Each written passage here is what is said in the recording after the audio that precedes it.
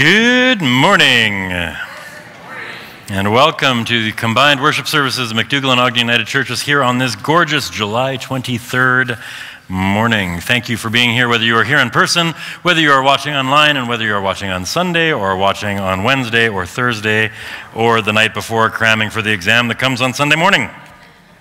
A few announcements to lift up as we gather here this morning. First off, we are looking for, there we go. Oh, there we go. Looking for 2 people to help remove the bulletin board where the reconciliation mural is to be hung, and then to help hang the mural afterwards. So the bulletin board can be removed in August, with the mural being hung in early September. And if you are able to help out with that, please either contact Sarah at the email address on the screen, or fill out the volunteer sign-up sheet on the website. It shouldn't be arduous work, but it's definitely more than a one-person job. It's just the removal of a bulletin board and preparation and hanging of a mural. Removal of the bulletin board in August, preparation and hanging of the mural in September. If you have any questions, feel free to reach out to the office. They should be able to let you know more. Again, 2 people, maybe a third, depending, or 2 people and a supervisor. That's also permitted. Next announcement, just a reminder that there is no kids table over the summer, no Sunday school or children's programming over the summer. However, there are tables at the back of the church with a number of different supplies and artistic expression tools required for folks who would like to color or draw or express themselves artistically, not just children. I recommend checking out of the sermon altogether and just going back and drawing a duck. Or whatever you want to draw, I guess. Summer Singers time change. I like the way that this announcement was written, so I'm going to read it off, at least the first sentence anyway, off of the page that I've got here. The people have spoken, it says. The people have spoken. 9:30 was too early. Man, y'all are past your school days, aren't you? The people have spoken. 9:30 was too early. Please join Tanya on Sundays throughout the rest of July and August at 9:45. There you go, folks. You won your 15 minutes. Or 2 hits of snooze on my watch. But 9:45 now, we will gather on Sunday mornings if you would like to go through the hymns and join us for the Sunday Singers. I can't stress how important it actually ends up being. It may seem like such a weird, benign thing, but it means a lot to have folks come and sit and help lead the music on Sunday morning. Nobody wants it to be the Bill Weaver Comedy Hour. It's really quite miserable. We appreciate Jen's gifts, like unbelievably appreciate Jen's gifts, but it's nice to have other folks as well. It feels more like community worship when we have community voices singing community hymns together. So thank you to everybody who does come up and sing through the Sunday Singers. It's not a huge requirement. It doesn't need to be an every week thing, but it does mean a lot. And it is one way of many that folks give back to the life of this church. And we are grateful for that, which really feels like a great segue into the next slide. Because there are many ways that you all give of yourselves and your time. See what I did there? You cannot plan that. There are so many ways that you give of yourselves, so many ways that you share of your time and your talents, your offerings, your skills, all of it. And one of the many ways that you support the life and work of our churches is through your givings. So we are grateful for all the ways in which you give of yourself, including your financial gifts. And if you are here in the sanctuary and would like to make an offering, there are plates at the back of the church to do so. Or whether you are here in person or at home watching, the ways to give are on the screen to do so remotely. We are grateful, and it is through your faithful and tireless work and support that we are able to do so much for so many. So thank you from the bottom of our hearts for all the ways in which you love and serve these communities, and all the ways in which you continue to keep our churches lights of hope and lights of compassion and safe spaces for people to gather and be together in meaningful relationship. Thank you. And so with that, I'm going to invite you to just take a moment and breathe. Close your eyes and breathe in this space.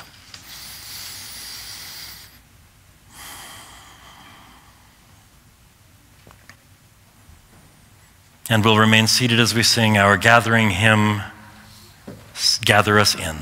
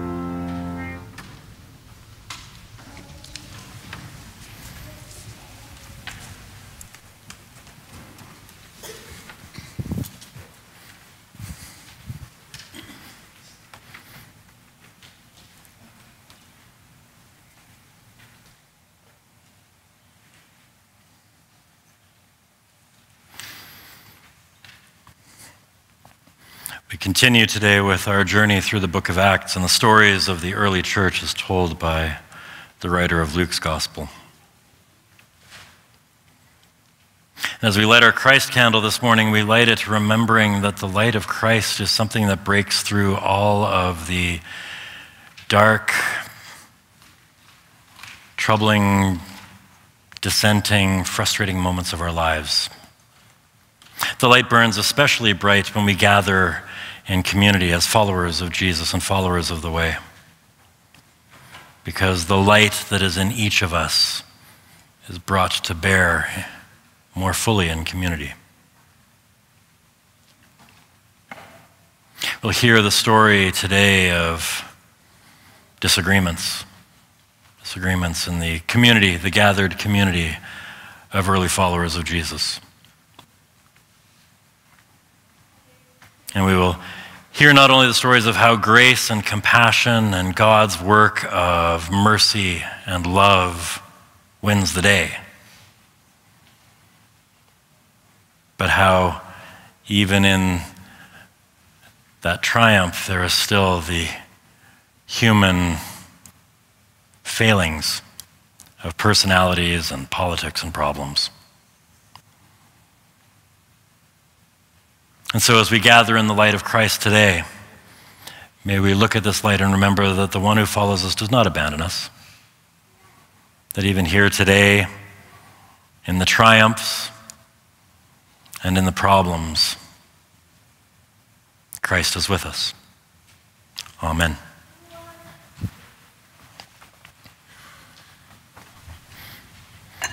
And so I'm going to invite you all to stand as you are able, and we will sing our opening hymn, Let Us Build a House. Let's sing together.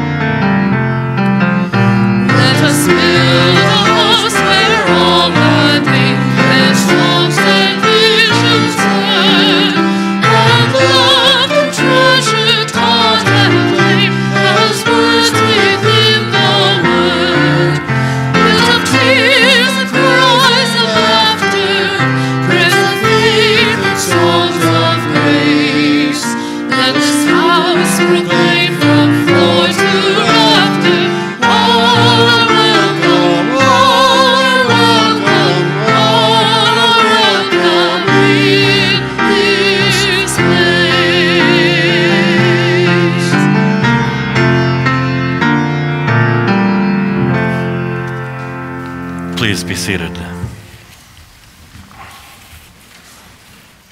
And so, friends, as we gather in our opening prayer, I invite you to say the parts that are printed in black in response to the parts that I will read that are printed in yellow.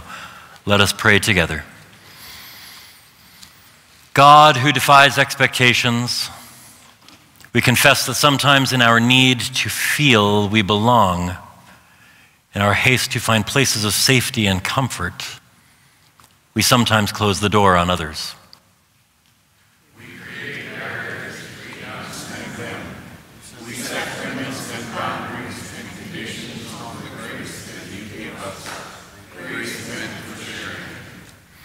Forgive us, loving God, and open our minds and our hearts that there might be room for the Spirit to enter in. Gracious God, hear our silent prayers and confess those things that separate us from you and from each other.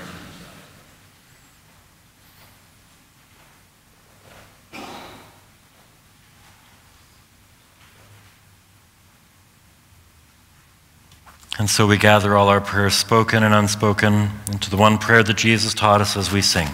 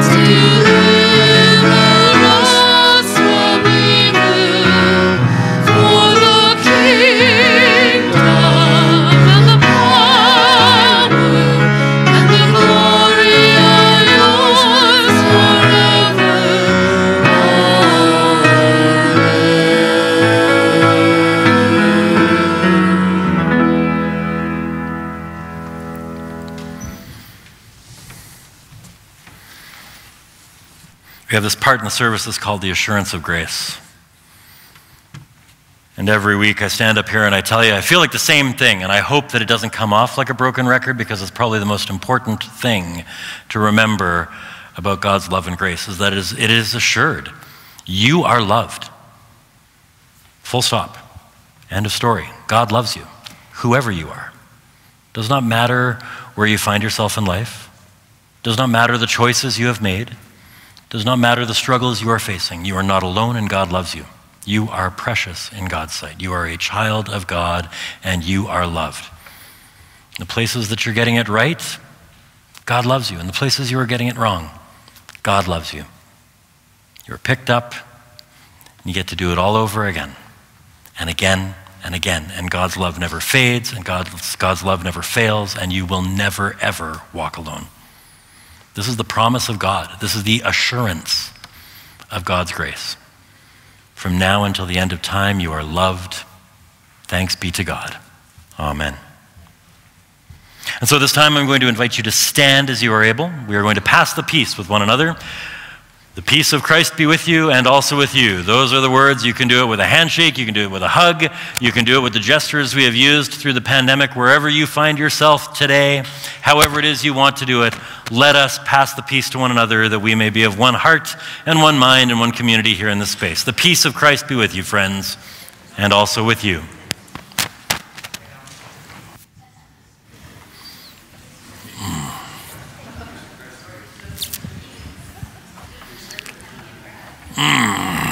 Peace be with you, sir. Peace be with you.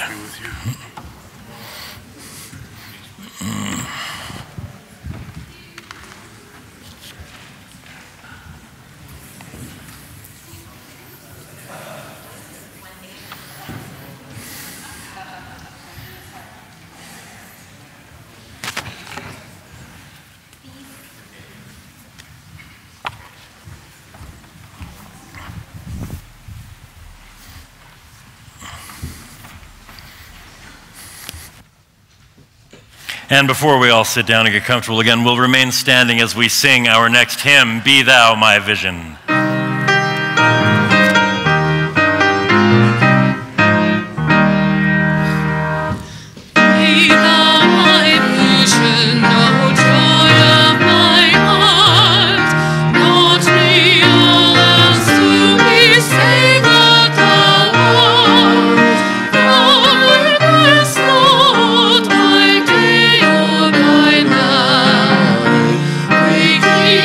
Sleeping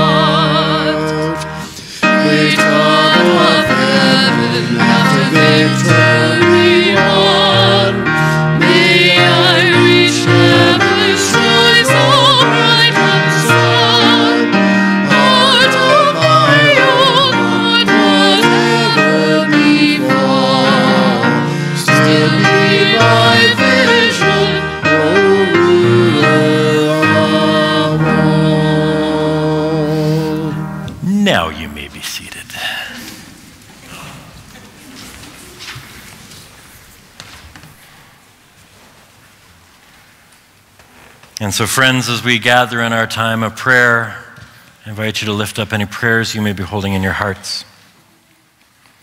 Certainly, we pray for folks on the East Coast dealing with flooding, loss of property, loss of safety and security, great deal of uncertainty. Pray for folks here closer to home who are still dealing with the aftermath of some of the very strange hailstorms that we had in the recent weeks.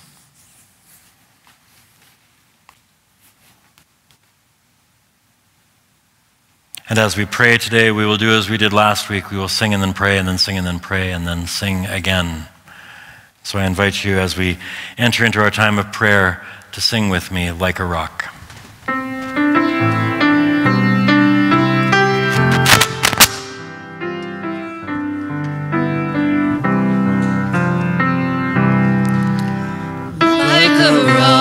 Like a rock, God is under our feet. Like the starry night sky, God is over our heads. Like the sun on the horizon, God is ever before. Like the river runs to ocean, our home is in God evermore.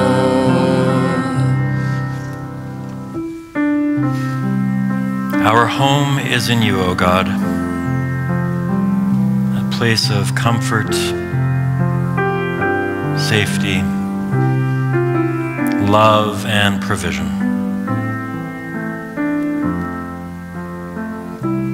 How can we not give you thanks for all of the blessings of life? For all those places and people where we feel rooted and anchored and truly alive and loved. For the beauty of the world around us, for the beauty of creation and the wonder and mystery of life.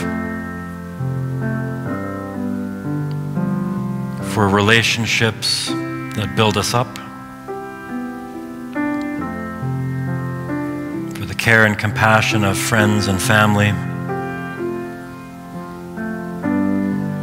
The warmth of hugs and handshakes and hellos.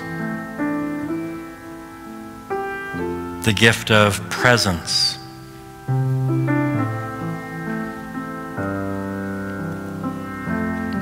For all of the ways in which you bless our lives, in which we come to know your love in the love of others, we give you thanks, O God. And so we sing.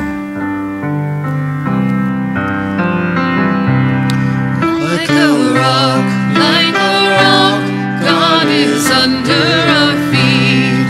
Like the starry night sky, God is over our head. Like the sun on the horizon, God is ever before. Like the river runs to ocean, our home is in God evermore.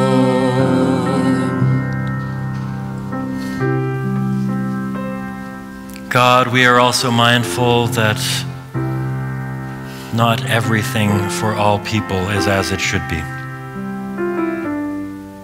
as you would have it be.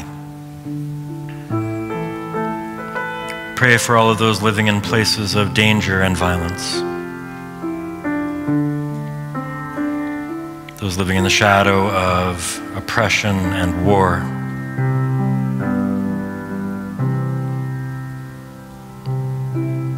Pray for families who wonder where their next meal will come from.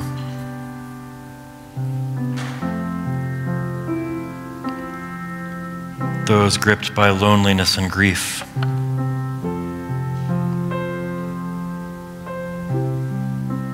Those questioning their purpose or their worth.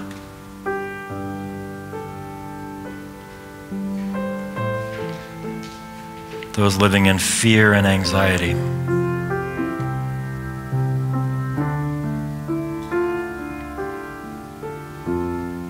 All those who wake up this morning exhausted, unsure if they have it in them to continue the struggle another day.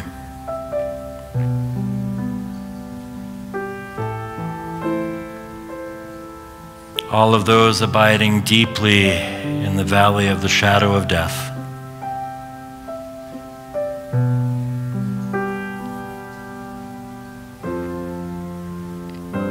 All of those who have gone before us into your presence.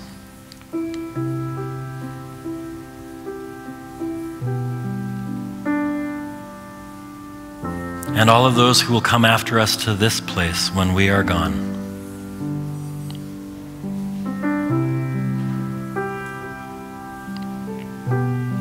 God, we ask that you would keep us mindful, that our hearts and our hands might be open to serve and love in your name.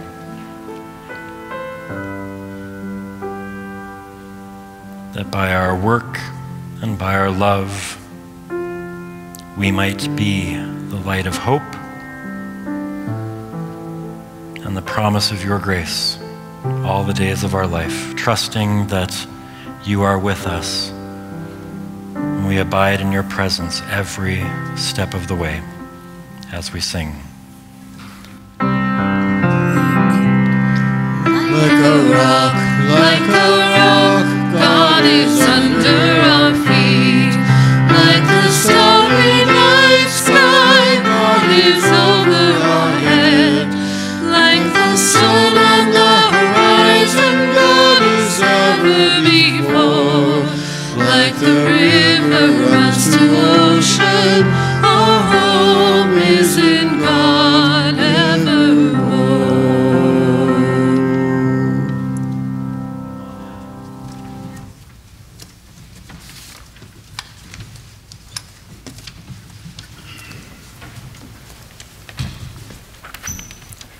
Today's reading comes from Priests for Equality, the Inclusive Bible. And the lessons are from, selected verses from the book of Acts, chapter 15. Then some Jewish Christians came down to Antioch and began to teach the believers, unless you follow exactly the traditions of Moses, you cannot be saved. Paul and Barnabas strongly disagreed with them and hotly debated this position. Finally, it was decided that Paul, Barnabas, and some others should go up to see the apostles and elders in Jerusalem about this question. All the members of the church saw them off, and they made their way through Phoenicia and Samaria. Paul and Barnabas told how the how the Gentiles had been converted. Their story was received with great joy among the sisters and brothers. When Paul's group arrived in Jerusalem, they were welcomed by that church and by the apostles and the elders, to whom they gave an account of all that God had accomplished through them.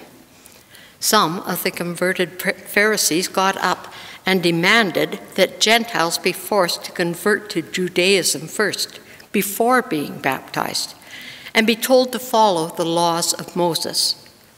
Accordingly, the apostles and elders convened to look into the matter.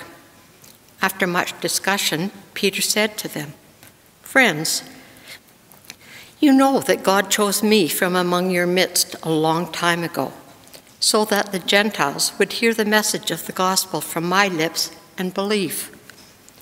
God, who can read everyone's heart, bore witness to this by granting the Holy Spirit to them as the Spirit has been granted to us. God made no distinction, but purified their hearts as well by means of faith. Why then do you put God to the test by trying to place on the shoulders of these converts a yoke which neither we nor our ancestors were able to bear? But just as we believe we are saved through the grace of Jesus Christ, so are they." When they finished their presentation, James spoke up. "Sisters and brothers, listen to me," he said. "Simon has told you how God initially became concerned about taking from among the Gentiles a people for God's name. But it is my judgment, therefore, that we shouldn't make it more difficult for Gentiles who are turning to God." After some time, Paul said to Barnabas, "Let's return to all the cities where we preached the word of God and see how they are doing." Barnabas suggested taking John Mark along with them as well, but Paul said no, because he had deserted them in Pamphylia and had not continued to work with them. The disagreement between Paul and Barnabas grew so sharp that they parted company. Barnabas took Mark and sailed to Cyprus. Paul chose Silas and left, after being commended by the brothers and sisters of the grace of God. Paul traveled through Syria and Cilicia, consolidating the churches along the way. Learn from these words and understand their meaning.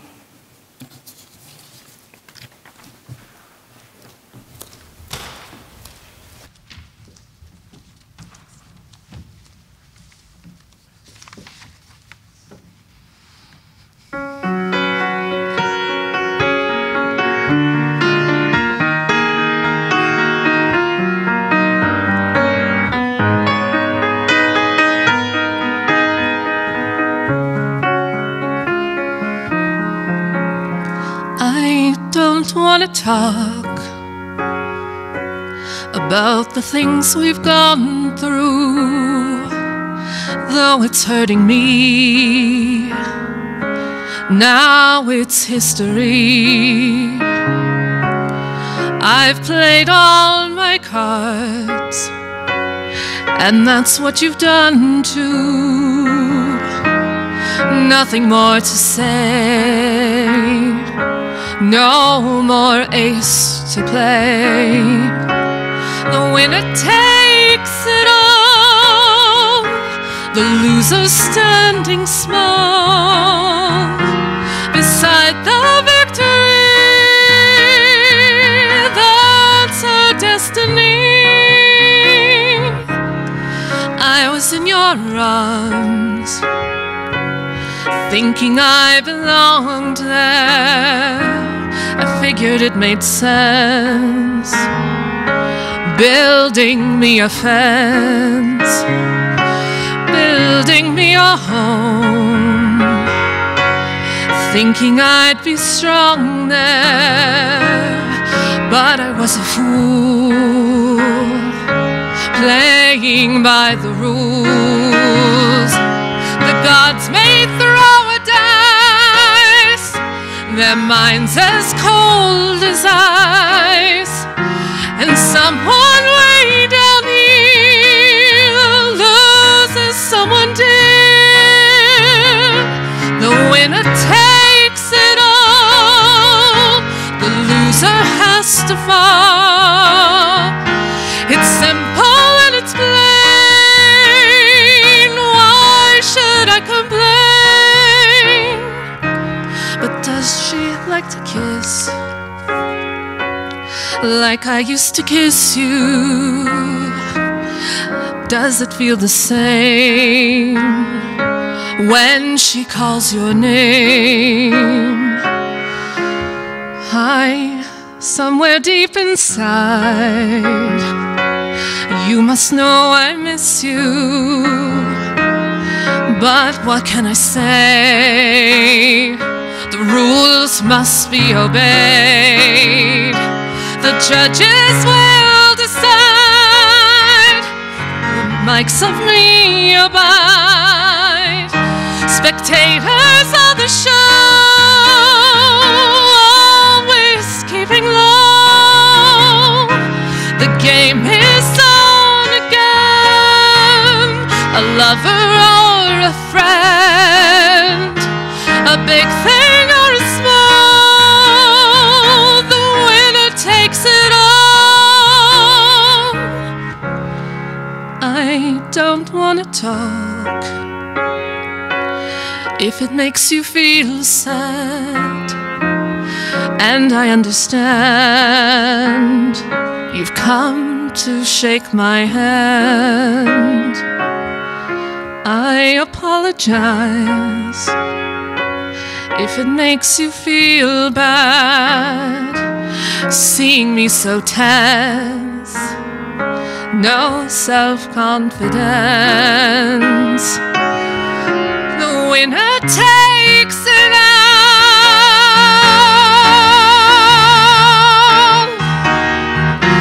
The winner takes it all.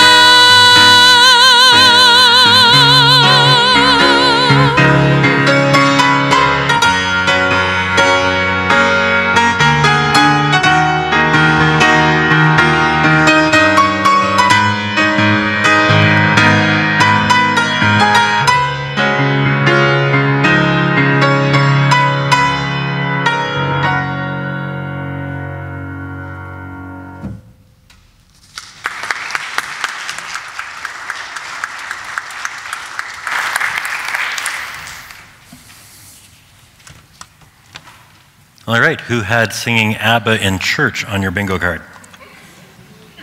You can mark off that square. We've been following the early church through the book of Acts for a number of weeks now. It feels like an eternity ago that it was Pentecost. And we've been following over the past couple of weeks in particular the story first of the conversion that wasn't a conversion of Paul, and then the conversion that was not a conversion of Cornelius. And I promised you that this was actually kind of part of a larger story that kind of ended in some controversy today, which it does. But in good biblical fashion, it doesn't seem that controversial in the writing of the text. So I want to unpack it a bit for you to begin with, because I try to keep my promises as much as possible. We heard a couple of weeks ago about Paul on the road to Damascus having his Jesus moment where he is struck blind. Paul, being a faithful persecutor of the early Christian movement, has an encounter with Jesus that leaves him blind and heavily reliant on a disciple of Jesus to heal him. And in so doing, Paul actually becomes a follower of the way of Jesus and goes on to be a prominent leader in the early church. Meanwhile, as we heard last week, Peter, also a prominent leader in the early church, finds himself asked to go to the home of an Italian centurion where he should not be and where they customarily would not have been, where the Holy Spirit descends upon the entire household, and Peter is left with no choice in his heart or in his mind but to baptize the entire household, despite the fact they are all Gentile, and up until that point, there was no belief that the way of Jesus was intended for the Gentile community. And so in Acts chapter 11 and chapter 12, we start to hear about the fallout in smaller kind of gatherings. First, Peter has to actually go back to his community of folks and explain his actions, and they question heavily why it is that he would baptize a Gentile household until he goes through and tells them the whole story. I didn't want to make you read the whole story again, because it is almost word for word in Acts 11 what is written in Acts 10, except that it says, Peter said, and then they repeat it. But after he explains to them what happens in the household of Cornelius, they go, oh, okay, well, then if the Spirit is involved, then I guess we're okay with it. But apparently not everybody is, because in Acts chapter 15, it opens with news that there are certain individuals from Judea, another community, that have arrived in Antioch, and our inclusive Bible reading makes it very nice that they must follow all of the laws of Moses if they are going to be followers of the way of Jesus. That they must, in fact, convert to Judaism first before they can be baptized into the way of Jesus. But what we're really talking about here is one thing in particular, and that is circumcision. Now, I'm not going to lie to you, men hear this part of the story differently than women. It might be right that I'm up here talking about that you must be circumcised before you can follow Jesus, is basically what they are arguing. And follow all the other laws as well. But the question that is facing the church still, despite the fact that Paul has heard it and understood it, despite the fact that Peter has explained it time and time again, and people have heard it and understood it, is if the saving work of Jesus Christ is intended for all people, or only for those who are law observant. And so as we hear in the book of Acts chapter 15, this question continues to inspire what they say in the text, no small dissension and debate. It seems like not that long ago we were hearing that the church was all of one mind and the followers shared everything equally. And yet here we are 5 chapters later hearing that there is no small dissension and debate. And worse yet, no consensus emerges, which they have depended on up until this point. No consensus emerges. And so the church sends Paul and Barnabas, who have been together for a very long time through the book of Acts. Paul, the man converted on the road to Damascus, is now sent to Jerusalem to a council of all of the church leaders. And these are not just sort of local people. These are the leaders of the church universal, as it is known in that time.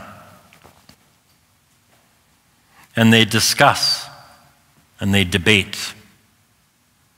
And eventually they come to a resolution. And I don't want to lose out on a few important things that I think need to be said about this passage that teaches us how we can potentially be effectively church together, especially when it comes to differences and debate. Because there are a number of pieces that are modeled in this council that sometimes I wonder if we are barely holding on to in our living and our work together. The first thing that I would like to highlight is that the conversation is broadened beyond those who agree and those who disagree.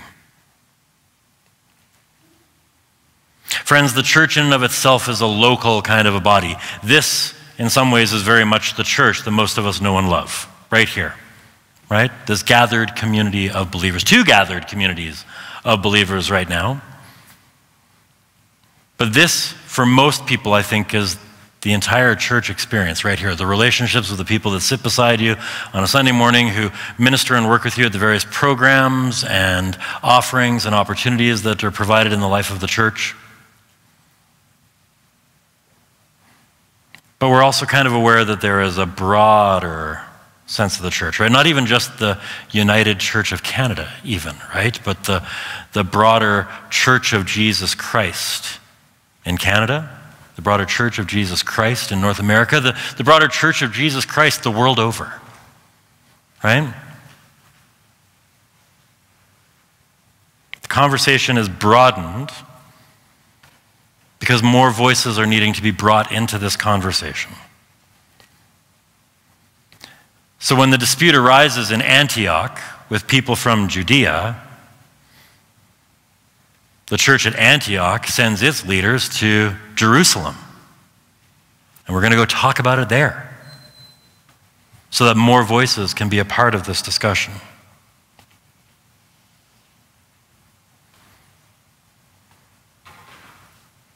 I think the most important thing that I take away from this reading myself is the importance of experience and testimony. I was driving the other day on the Deerfoot, and my 13-year-old daughter was riding shotgun. She's the only one who's old enough to ride shotgun. Everyone else has to sit in the back seats, but she's old enough now that she gets to ride up front, and she wears it like a badge on her sleeve and tries to find reasons that she can come for a ride with her siblings so that she can point out to them that she gets to sit in the front while they're all stuck in the back. And so one of the things that I've been doing is kind of showing her, because we're not that far away from when she might say, hey, can I get my learner's permit? Which I am not ready for. But I've been trying to show her a few things that hopefully she'll absorb, because she never listens to me when I tell her anything directly. So I've been pointing out to her when we drive places, oh, that person's about to, pull over into my lane, long before it happens, right? Oh, that person's going to fly up on the left side and cut us off, or oh, watch over that person, he's about to hit his brakes because he's going too fast. And she's constantly amazed. I'm some kind of prophet in my own time, right? How do you know that he's going to turn right? He has not turned on his signal yet, right? Experience matters, right? Well, because I've been doing this a long time, and let's be honest, y'all have been doing it longer than I have, right? But you start to know these things. Experience matters. Experience matters not just in how we drive on the Deerfoot. Experience matters in what we come to know and understand. One of the greatest gifts, I think, of my early years of ministry was that in my preparation for ministry, the Truth and Reconciliation Commission was happening in real time, where I was able to hear stories from people who lived it, as opposed to the academic work of reading about it after the fact. And it's important to bring the voice of experience into any of our discussions and our disagreements and our dissension and our conflicts, because experience matters, right? The conversation is broadened to include more voices, and the voice of experience matters in the conversation. And so, out of this council in Acts chapter 15, those in Jerusalem come to a decision. They come to a decision that the Gentiles do not need to be circumcised in order to follow the way of Jesus. That may feel like a pretty benign decision in our day and age, but it was monumental in theirs. That Jesus was for more than just the law observant in Jesus' time.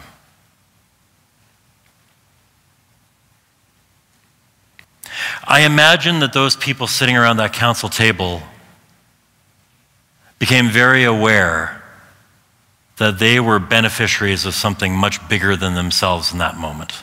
That they were the first to truly experience the wideness of God's love, the breadth of God's love.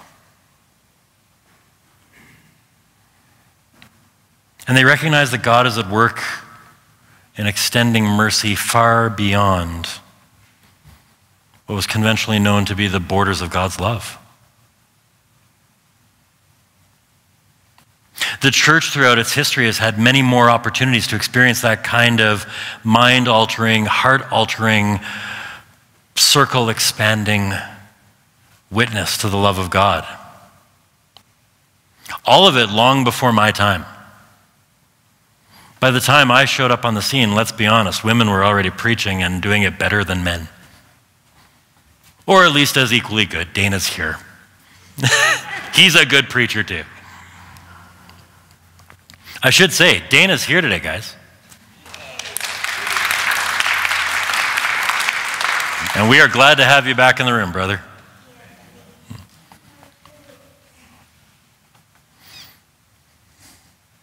But for what it's worth, the argument that the council was trying to decide was not about whether or not God was doing a new thing.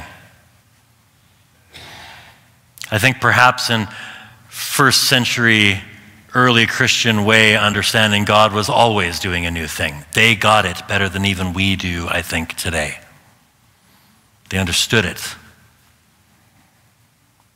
The argument that they were around the table debating was whether or not God is doing what God has always done, showing mercy and creating a people for God's self where no people existed before.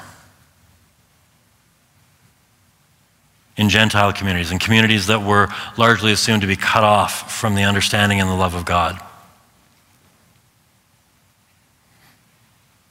From the start of the Christian church, it seems to have been important for leaders to see themselves as staying within the received traditions and not moving outside of them. I am grateful for every church leader that has come before me that has pushed the boundaries. Pushed the boundaries on church. Pushed the boundaries on what it means to be Christian community. And pushed the circle wider than ever before.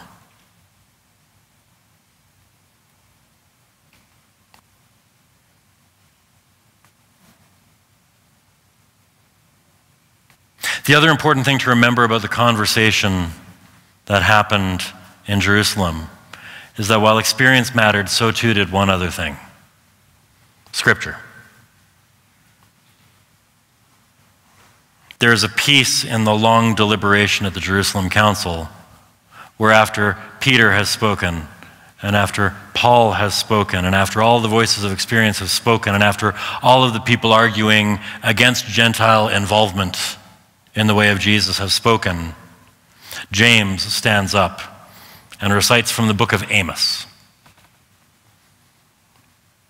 And from the book of Amos, he recites a passage that actually lends itself to the idea that God is doing a new thing in the Gentile community.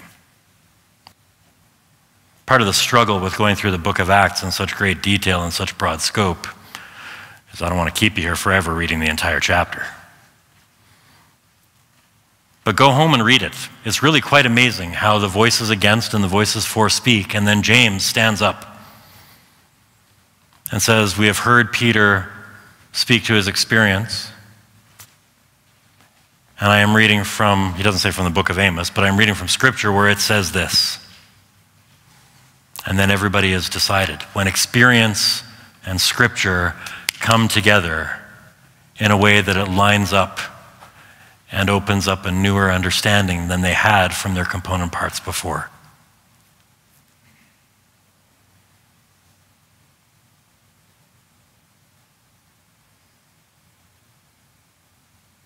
When I was in seminary, I had a prof who said that, so my prof was an Irish Catholic. I will say that up front so that nobody thinks that this is a discriminatory thing that he's saying. He was an Irish Catholic and a devout Irish Catholic who was teaching a bunch of United Church students in this particular course. And he said, in his mind, the biggest thing that Protestants fear is anything that unifies them. And the biggest thing that Catholics fear is anything that separates them. So here we have this moment in Acts chapter 15 where the council comes to a decision. And everybody, for a brief glimpse of a moment, is again of one mind and the same mind, sharing in the same understanding and the same vision. And then the very next verse says that Paul and Silas have an argument. And in fact, Paul and Barnabas have an argument. And Paul and Barnabas have been together for the last 5 chapters, traveling throughout the known world, building up the church everywhere they go. And they have an argument over whether or not one person is allowed to come with them on the next leg of the journey. And Paul cannot agree with Barnabas. And they split. They part company. And they go in separate directions to continue their missionary journeys apart from one another. As I said last week, I'll say it again. There is no new story in the church. Every single time we think we have it figured out, something will come along to create that dissension again. And we continue to debate. And we continue to wonder. But if the story tells us anything, in my mind, it tells us that the better decisions are made when we come together to make them together. With our shared experience, our shared reading of Scripture, our shared understanding of the issues at hand. Because as soon as it is left to Paul and Barnabas to sort things out on their own again, they fight and they split. And they are divided for the rest of the story from that point on.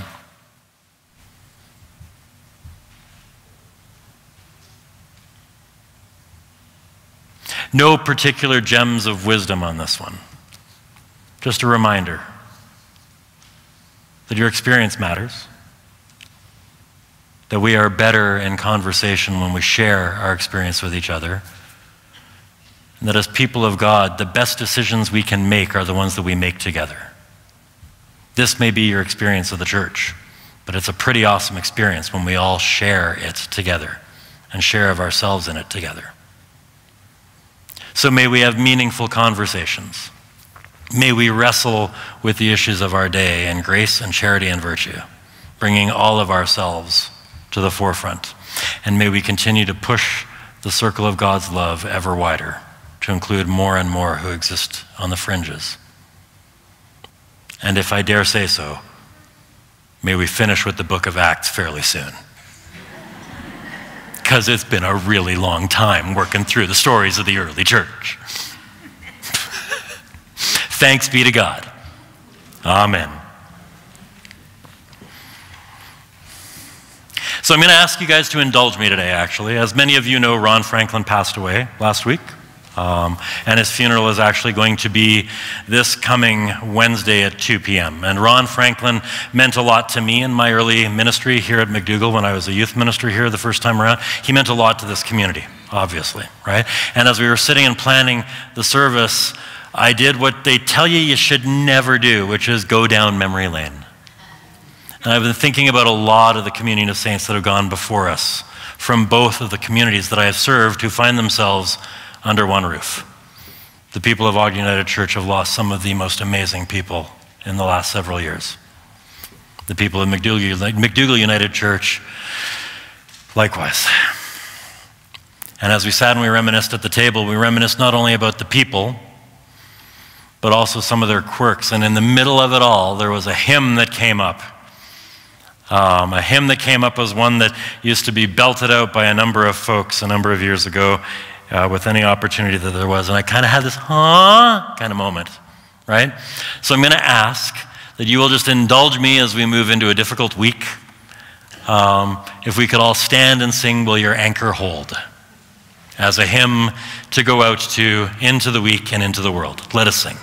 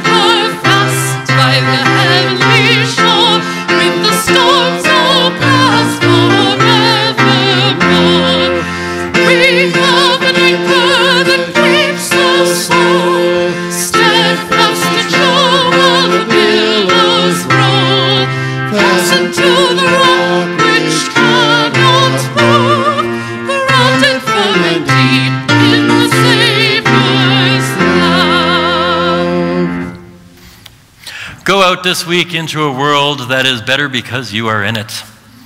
Go out into the week and into the world knowing that you are not alone and God goes with you every step of the journey. Experience life. Share that experience and your experience with everyone that you meet. Be the hands and feet of love and mercy in all that you do. And know that wherever you go, God goes with you.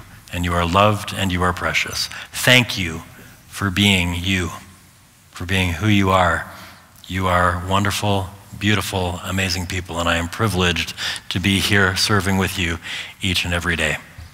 Go in peace this day and always in the name of the Father, and the Son, and the Holy Spirit, one God, Mother of us all. Amen.